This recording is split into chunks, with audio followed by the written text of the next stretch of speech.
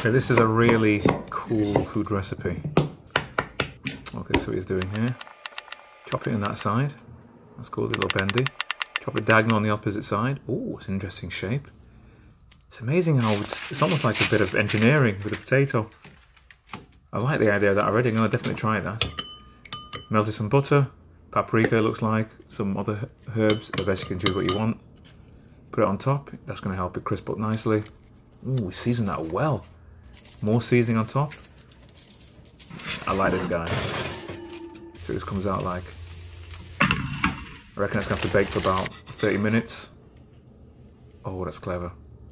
I like that. It just looks like a cool thing. Yeah, thumbs up for that one.